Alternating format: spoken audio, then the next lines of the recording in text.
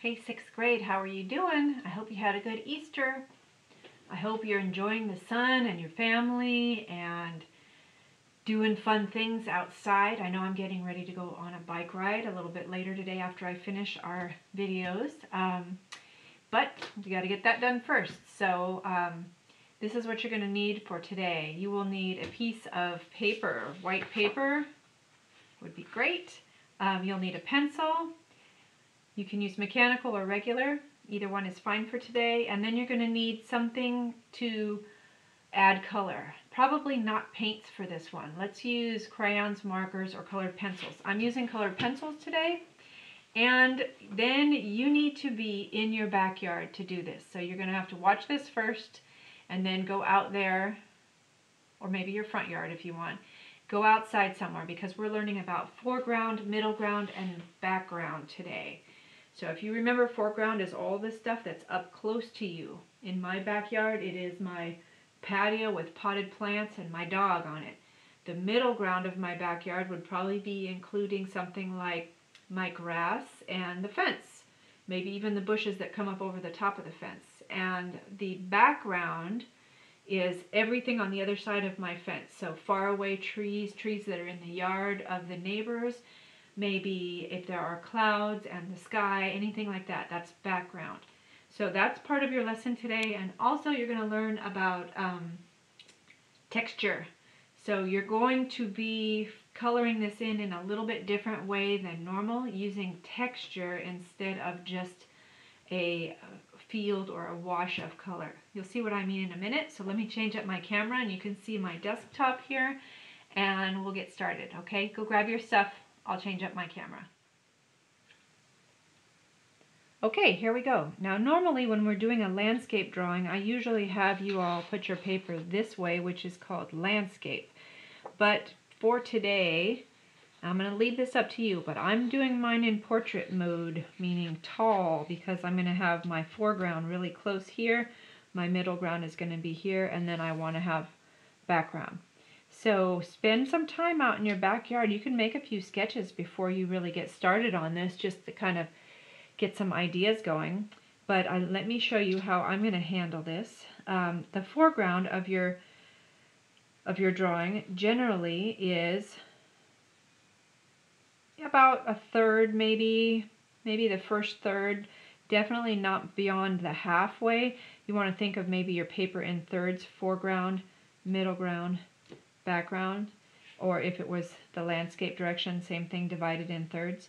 So I'm going to kind of do a light line here to indicate where my patio is, and my patio has kind of it's almost like a baseball diamond shape to it. So I'm kind of doing the outline, and I did do a little skip right here because I'm going to put, we do have a doghouse. It doesn't happen to be right here, but when you're drawing a picture, you can change things to be the way you want them to be. So here's our doghouse.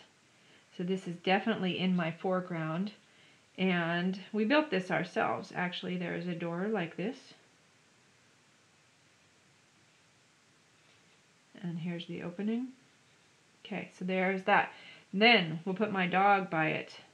We can be a little silly here. We don't have to be exact about what things look like, but I have a skinny dog.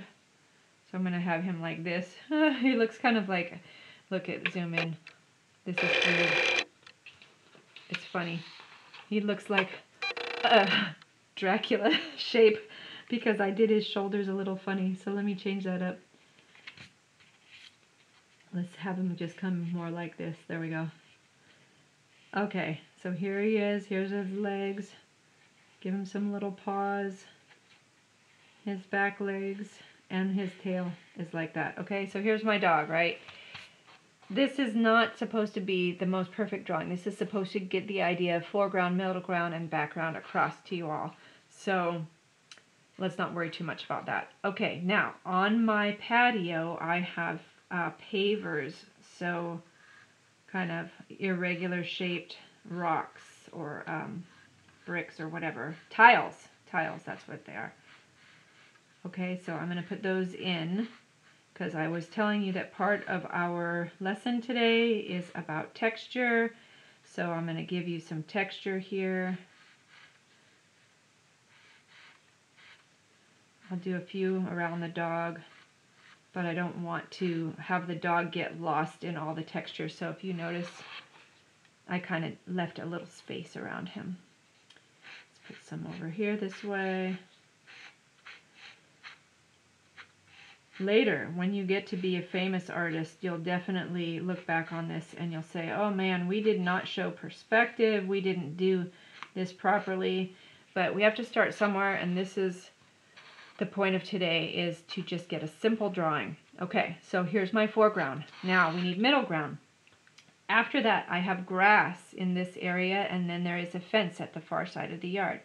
So I'm going to go like a very light line here where the base of my fence is.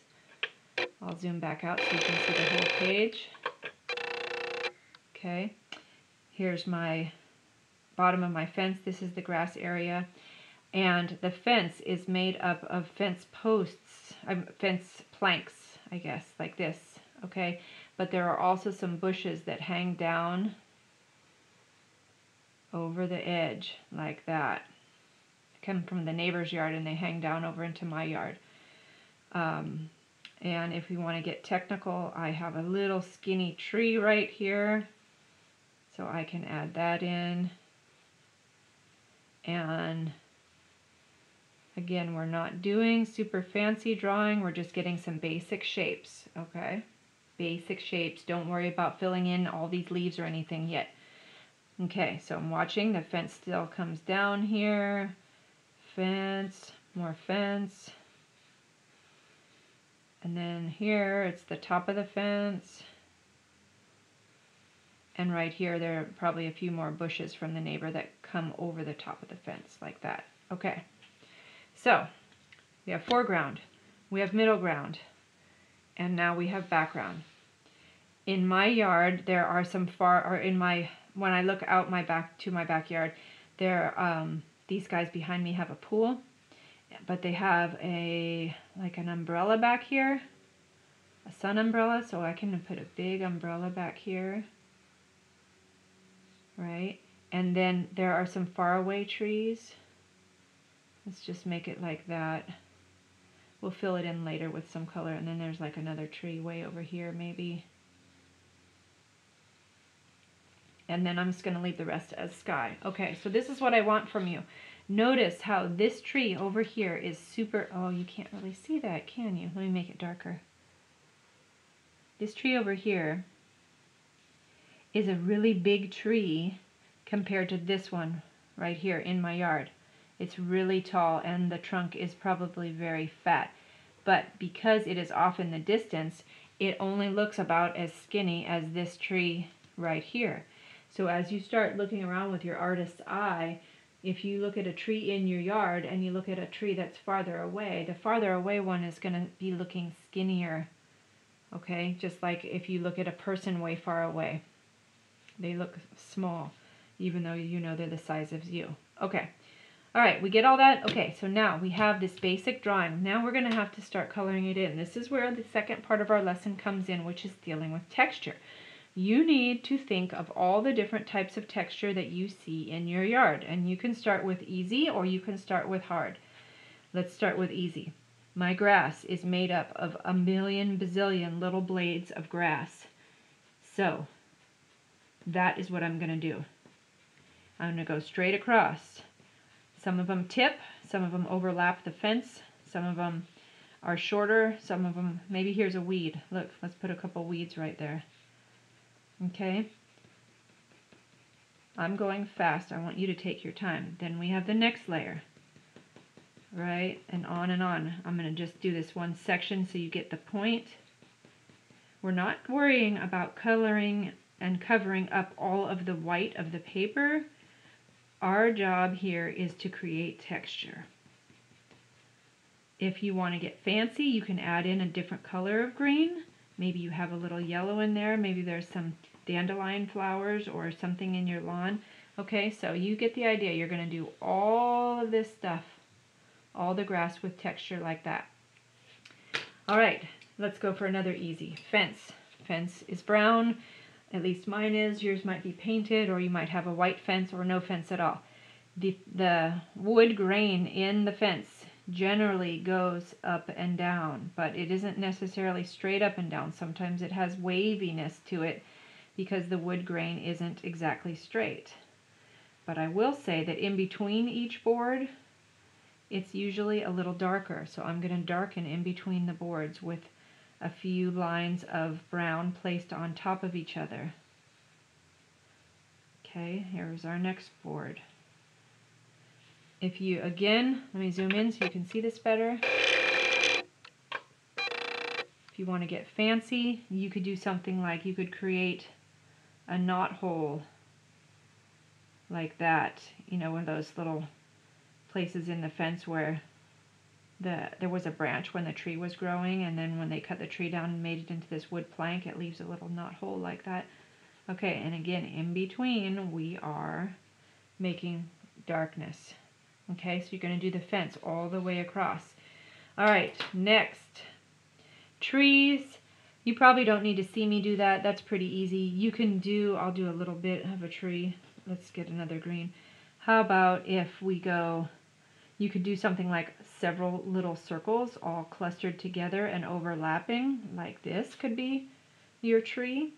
You, please do not do this, because that's just a scribble. Make it intentional. If you're going to do a scribble, make it on purpose. In advanced art class, we learn about something called,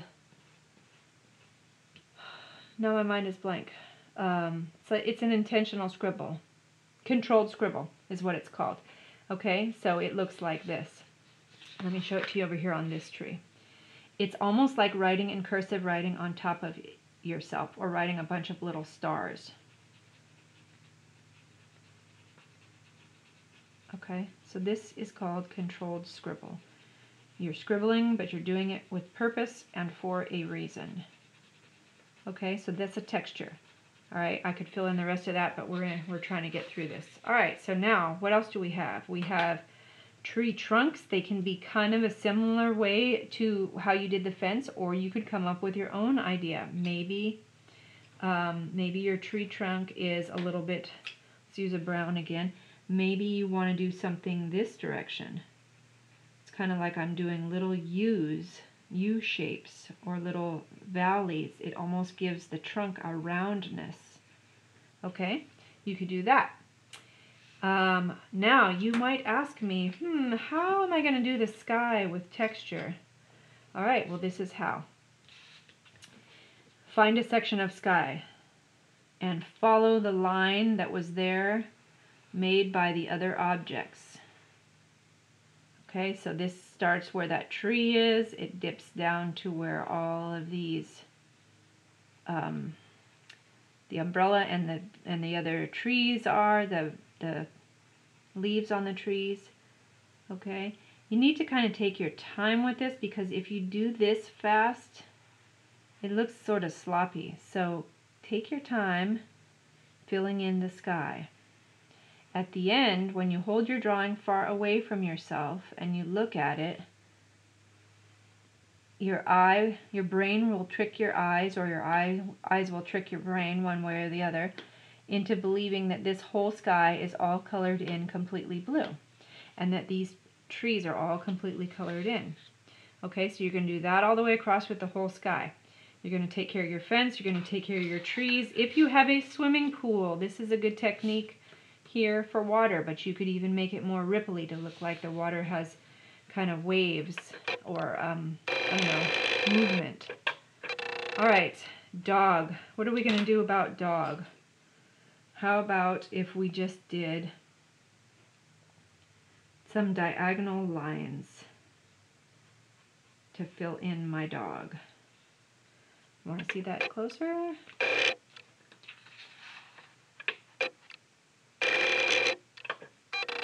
And then if you need to, you can outline your dog so it stands out more. Okay, and on the face I could do small diagonal lines. On the tail, diagonal lines again, maybe a little outline. Okay, that's dog. Bricks. Could you do X's? Could you do some more diagonal lines, but then crisscrossed with other diagonal lines across them? That is called cross hatching. It looks like this.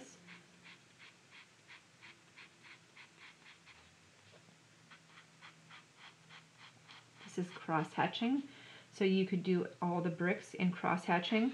What I don't want to see is any area that's completely colored in and shaded in like you're working in a coloring book and you're coloring everything. And I don't want to see that scribble like we did up here in the tree. I'd like to see a different pattern for each of these things and see how creative you can be. Again, this is an outside drawing, so if you are on vacation this week, hopefully not because you're supposed to be in school, but if you are, or if you're doing this on the weekend and you're at your Tahoe place or you're at the river or something, you can do an outside drawing there. It does not have to be your own backyard. So there you go. I hope that you enjoyed this, and I look forward to seeing your pictures, so don't forget to send me pictures. Thanks, and have a great day.